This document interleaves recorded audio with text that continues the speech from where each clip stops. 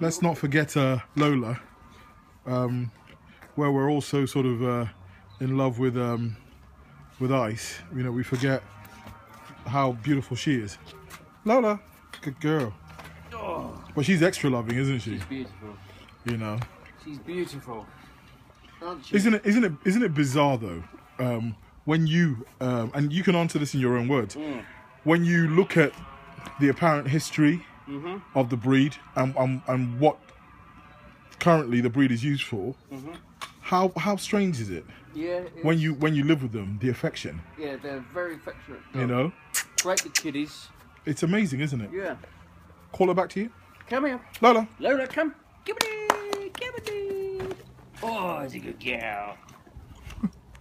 And they're very obedient as well. You're very responsive. For a Mastiff, it's very unusual. And no slobbering all over you. No slobbering. Easy to keep. No dramas. Well, I can't say I 100% agree with no dramas. I think that pastons, Well, yeah. you know, it's interesting. You know, once you get that right, you got no dramas at all. But yeah, love in her head. Good girl. Great female. Good girl. I just can't believe how big they are for their age. And they're 6 months. They're going to be 6 months on the 9th, yeah. Wow. So I think on Wednesday.